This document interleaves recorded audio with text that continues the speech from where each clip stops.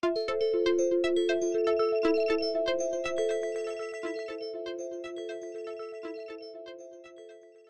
all. If you no longer want to remember the PIN and the secret word every time you turn on the computer, or you are just tired of doing this and know for sure that your computer will not be turned on by another person, then this video is for you.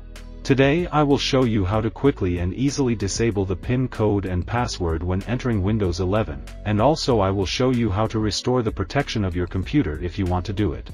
We click the button, Start, then, Settings, Accounts, and here we click, Sign in Options.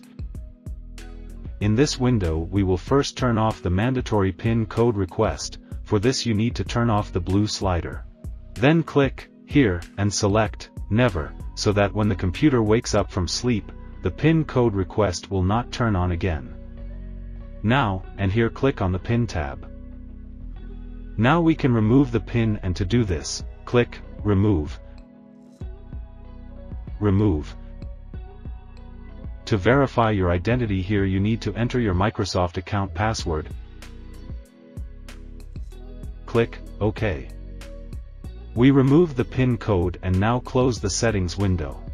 To disable the password request on the lock screen, you can enter a special command, but this method sometimes fails and therefore I will now show you the official method from Microsoft using a special utility from Microsoft. To do this, open the description of my video. Here click the link to the utility download page. The Microsoft website page has opened, and now click, here. The utility has downloaded to the computer, and the browser can be closed. Open File Explorer. Then open the folder, Downloads, and double-click on the utility archive.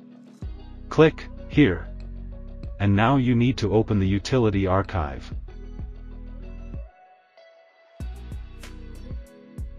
Double-click, here, and in the utility window you need to enter the password for your Microsoft account. Click, Enable. Click, OK. We disabled the password, deleted the PIN code earlier, and to check how this method works, let's restart our computers.